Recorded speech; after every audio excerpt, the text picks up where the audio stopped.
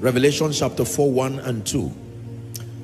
It said, after this I looked. I preached a message on it. Come up hither, part 1. You can get it and listen to it, but I just want to bring out something there. Very profound statement. It says, after this I looked. And I shared in that teaching how that, as simple as this statement is, it says after this, you have to examine what the this is. Are we together now? He's saying after this, you have to understand what happened from chapter 1 to chapter 4. There were already mighty strides in the spirit. I hope you know that before he was even caught up in that vision, it was because the elemental forces had no effect on him. He was already a powerful man. They tried to boil him. Bible history would tell us, but the man would not boil in oil. And he was banished to the Isle of Patmos. And that was where he had a vision. So the guy was not some lukewarm, careless, callous Christian. He was already a spiritual man with proof. Then the Bible says, I was in the spirit on the Lord's day.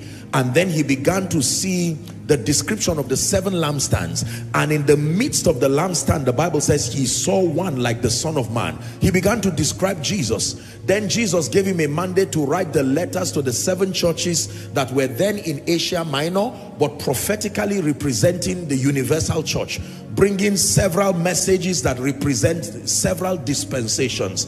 And after that, the Bible now tells us, after this I looked.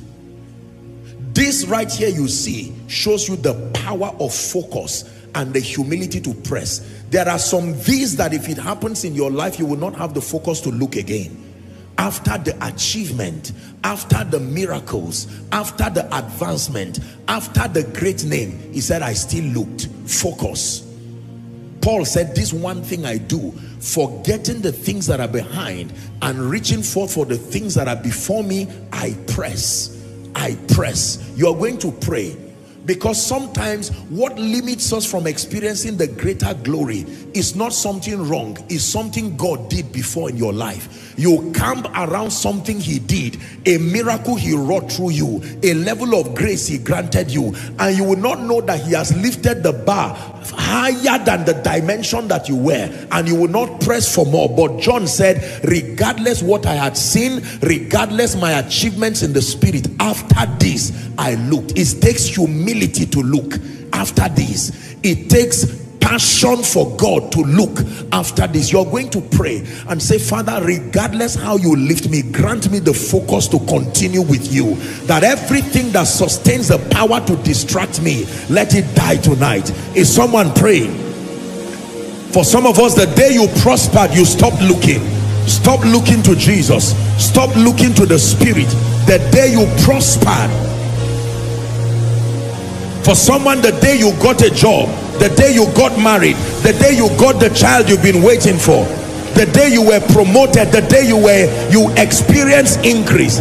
After this, and in spite of this, I still looked. Like you will be looking tonight to that perfect law of liberty. Regardless the achievements, I come hungry, I come thirsty, I come desperate. Someone is praying. More love, more power, more of you in my life.